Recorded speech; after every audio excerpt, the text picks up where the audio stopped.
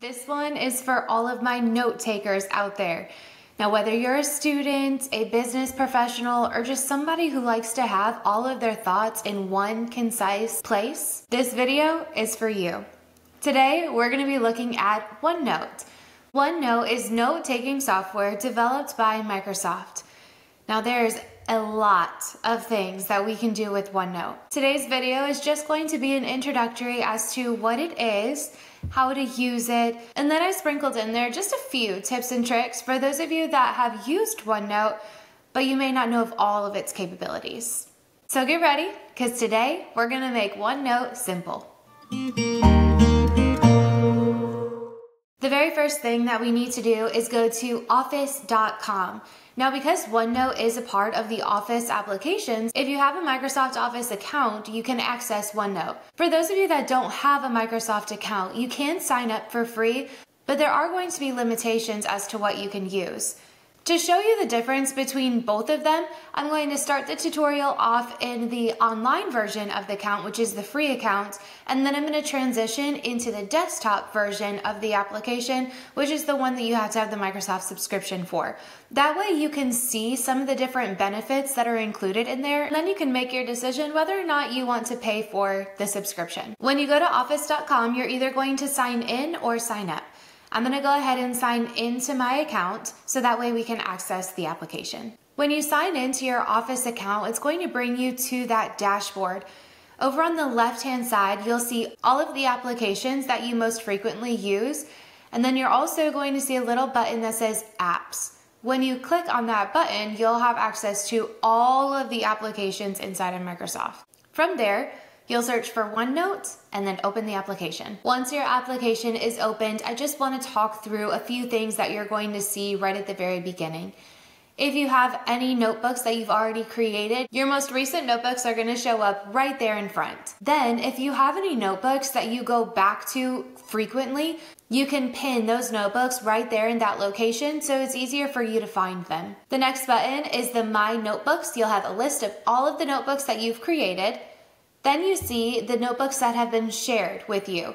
You can work on multiple notebooks together with other people. So all of those shared notebooks will pop up in that location. And then the last button that you see is the Discover button. If somebody has shared a notebook with you, whether it's to edit the notebook or to view the notebook, you'll be able to discover those notebooks there. Now, when you're ready, let's go ahead and build our first notebook together. When you're ready, click on the purple button that says New Notebook. That's going to bring up a dialog box that allows you to name your brand new notebook. Once your notebook is named, it's going to take you into the notebook dashboard. Over to the left-hand side of the screen, you'll see your notebook. Each notebook is divided up into different sections, and then each section of that notebook has different pages. So think of one of those big 5-star notebooks. Within that one notebook, you can have multiple sections, and then within each of those sections, you have different pages for the notes that you're going to take. There's a few different ways that you can create new sections. At the very bottom of your screen on that section tab, it will say Add New Section, and then next to it, it'll say Add New Page. You can also right-click on that section, and it will say Add a New Section. I want to look at right-clicking for just a second. Whenever you right-click on an object, it pulls up a menu that allows you to customize that object.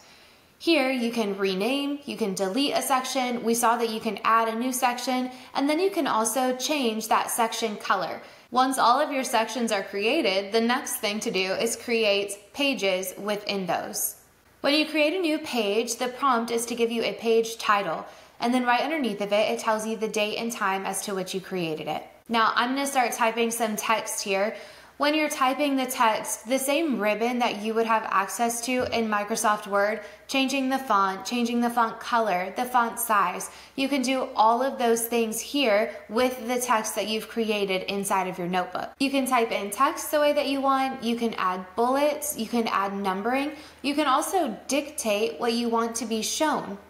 Here, for my lookup functions, I'm going to use my dictate tool, which is the microphone. When you click on your dictate button, a little dictate section is going to pop up at the bottom of your screen.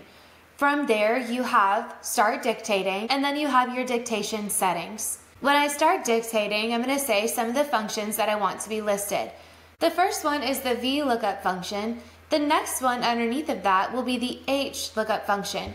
If you look closely, the dictation is wrong at first, and then it corrects itself to the H lookup function. When you're ready to stop dictating, you'll click on that microphone again, and then you can stop your dictation. The next section that I want to pinpoint are the tags. If you saw my video on Zotero last week, you know that tags can be extremely beneficial and useful for productivity.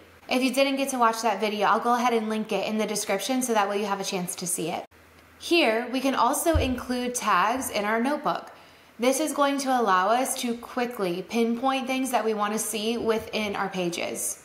On my tag section, I have an entire list of tags that I can apply. You have to-do marks, you have important marks, idea marks.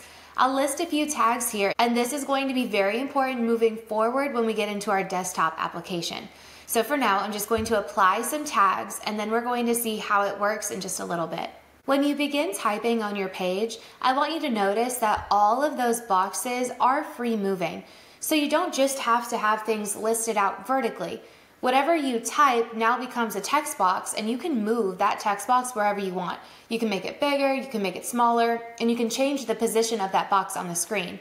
This allows you to have things listed side by side, put something in the middle. You're in control of how you want your notebook to be formatted. Now that we've seen a little bit of the Home tab, again, that Home tab is going to be pretty familiar to you if you've ever worked with Microsoft Word.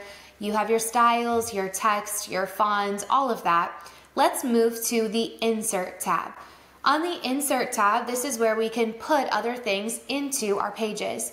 For example, we can create tables in our documents, and it will store that table structure into our notebook. When you create your table, you can format the way that that table appears. Now, I want to remind you, with the online version, you are limited to just a few options. So you have the ability to select parts, delete parts. You can format the colors of your table, and then you can format some of those borders. But that's pretty much it in the formatting category. The next thing that you can insert is a picture. We can put images into our pages. Now, please don't think that this tool is just for students who are taking notes in a classroom setting. This can be extremely beneficial to just the ordinary person. Think of a cookbook. Instead of having pages in a cookbook or having 5, 6, 7, 8 multiple cookbooks in separate locations and then not knowing where they are and trying to find all of those resources, you can transfer all of those paper cookbooks into an online notebook, and you can add all of those recipes there. You have every single recipe right there at your hand. You can add pictures of the recipes. We can put links in there. All of that data is accessible to you. So this isn't just for students. This can be practical for everybody. So going back to the pictures, we're going to put a picture of just a computer screen in here so that way you can see it working. Once I insert that picture, you can move it around, you can change the size of it, the location of it, all of that is available to you. Okay, now let's get into the fun stuff. We saw how you can insert tables and you can insert pictures. There's also a button there that says Insert a File. Now this is where we have the breakdown between your online version and then the application version. In the online version, when you click on that Insert a File button, you have two options. You can either insert a file attachment or you can insert a file printout. Let's look at the Insert File Attachment first. When you click on that button, it's going to prompt you to your files, so that way you can choose the file that you want to attach. Once you choose the correct file, you now have two options. You can either upload this document to your OneDrive account and then insert that link, or you can insert it as an attachment. I'll show you both of those just so you can see how it's going to look with both options. So the first one is to uploading it to OneDrive and then inserting a link. When you click on that, you're going to see a little refresh button because it's going to take you to OneDrive and upload that document to your OneDrive account. Now keep in mind, anything that's in your OneDrive, you have access to on the cloud. So it doesn't necessarily have to be right here in this location. You'll have access to that document anywhere. Once it's done uploading to the cloud, it's going to insert a link into your page. That link will give you access to that document on OneDrive. The next thing that we want to see is uploading a file as an attachment. I'll go through the same exact process and click on the file that we want to upload. Now when you see it, it's an actual attachment showing on our page. It's no longer a link to that resource. When I click on the link that was given for the cloud, that's going to take me to the online version of PowerPoint and pull up that application. Now mine is showing in PowerPoint because I decided to upload a PowerPoint presentation. Whatever you upload, whether it's Excel or Word, it will take you to that online version of the application. The second option is that attachment.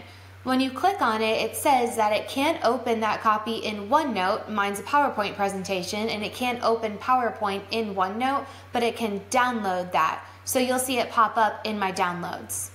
Now we're about to switch over onto the desktop application so we can see just a few more features that OneNote has to offer. Before we do that, I do want to make sure that you are aware in the top right-hand corner of your screen, whether you're on OneNote Online or OneNote Desktop, you'll see your share button and your edit button. Your share button allows you to give access to whether your entire notebook or different sections of your notebook to other people. You'll see share your entire notebook or copy a link to this so that way other people can see it or edit it. And then underneath of that, you have your manage access button. That will allow you to see who has access to this notebook, what exactly they have access to, and then you can choose to give more access or take away someone's access from there. Then you see your edit button. This allows you to edit inside your online version or switch over to the desktop application. Now again, the desktop application, this is available for people who have a paid Microsoft subscription. So we're gonna switch over just so we can see a few key things that the desktop version has available that the online version doesn't. Okay, now that we're in the desktop, I feel like I need to explain this just slightly. This is an old notebook that I used for when I was taking a class on project management. I just chose this because it has a lot of data inside of it, and we're gonna use some of this data in some of our explanations. So let's go back to that file button that we saw previously. In the online version, we could either upload the attachment or we could upload a link. When I click on the file button now, it goes through the same process of having me choose what I want to upload. Then when I select it, now I have three options. I can upload it to the cloud like I did before. I can include an attachment like I did before. And then that third one is going to be so helpful to you. You can take, whether it's a PowerPoint presentation, a Word document, whatever document it is, and you can insert it as a printout. When I take that document and insert it as a printout, here I still have a PowerPoint presentation. It'll take that presentation from a PowerPoint PPTX and it will convert it to a PDF, which will allow me to annotate that PowerPoint presentation. From here, you can use your drawing tools and annotate specific parts of that presentation. You can circle key things, you can use your highlighter and highlight key phrases. Anything that you need to annotate, you can put that into your pages and make all of your notations there. You can also edit your annotations once they're made. You have your eraser there. If you accidentally made a mistake, you can erase parts of it, entire strokes. Then you have your selecting tools, and those selecting tools allow you to choose marks that you made on this document. Now it doesn't select things that were previously on the document, it's just the marks that you made on the document, and then you can modify those. You can make annotations bigger, smaller, you can change the color of those, the thickness of the lines. All of that is available to you with those selecting tools. Do you remember those tags that we added in our very first notebook that we were creating? I'm gonna go ahead and add some more tags here just because I have more data listed out here. I have some definitions. You see the definition of a project, the definition of a stakeholder. I'm going to highlight those definitions and I'll apply a definitions tag. I'll also go through and choose some key components that I need to make sure that I remember later on. Once you apply those tags, over on the left-hand side, you see the magnifying glass. That magnifying glass allows you to find certain components within your notebook. The first thing that you see when you click on that magnifying glass is pages. You can search for different things on pages. The next thing that you see is the tags button, and this allows you to choose the tags that you've selected. If I type in the definition tag, it'll pull up every single thing within this book that has a definition tag associated to it. Those of you that are studying terms definition, this is extremely helpful so that way you know exactly how your notes are broken down. If I want to find things that are important or things that I had a question about or ideas about, you can put the name of that tag inside the search bar and it'll pull up down at the bottom everything that has that tag associated with it. The next tab that I want to look at is the View tab. This allows you to customize how you want to view all of your pages within your notebook. The first thing that you see is switching to dark mode. If you like your things in dark mode to be easier on your eyes, you can switch it on, off right there by just pressing the switch background button. You see your page versions button. This allows you to see different versions of the page that you had. If you had multiple versions saved and you don't need those anymore, you can choose to delete all previous versions and you can choose to just keep this version and get rid of all the rest of those. If you made notes on your pages and you got rid of those, you'll be able to see all of your deleted notes pop up right there. You can add password protection to each of your notebooks. If it is sensitive data and you want to make sure no one is able to get into that, you can add a password to your notebook. You can customize the way that your page is viewed by changing the page color. You can add lines to your pages, whether you want college rule, the thin lines, wide rules, thicker lines, medium-sized lines. You can even add grid lines to your page. So you can customize this exactly the way that you need it for whatever you're using it for. You can even change the color of the lines that you want to have on your notebook. All of those customizations, those are available for you and you can change them to be however you want, whether it's for the entire notebook or for just that one section within the notebook. You can even translate within the application. Whether you're writing in English and you need something to be translated to a different language, or something was in a different language and you need it to be translated back to English, if you highlight the section that you need to translate, you can click on that translate button. Over on the right hand side, you'll be able to choose from, to, and you have a list of all of those languages available and it will translate that portion for you. Just to make sure if there is a language barrier between whatever language you're using, you are understanding how your notes are written out correctly. The next tab that we want to look at is the audio tab. The audio tab allows you to hear audio and take notes while that's going on.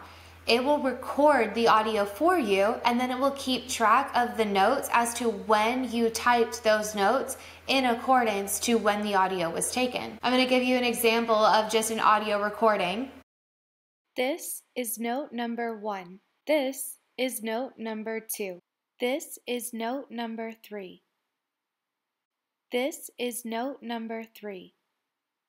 Did you see how when I clicked on this is note number 3, I knew exactly as to when that note was typed in accordance to what was being spoken while it was being typed. This is extremely helpful for those of you that like to watch videos and learn things from the videos. You can have the video playing in the background and then take notes on exactly the points that you want to take notes on, and it will remember those key points in accordance to the audio. The last tab that you see there is the class notebook. Now this is very, very beneficial for teachers. You can have students and share things within your classes so everyone has access to the same document. They have all of their notes right there. Very, very helpful and beneficial. That's going to be a tutorial for a different day. Today was just the basics with a few tips and tricks on how to make OneNote simple. If this video was a help to you, if you learned something new, please let me know in the comments below. Don't forget to like and subscribe for more content. For now, my name is Nikki and this is Simple Tech Media.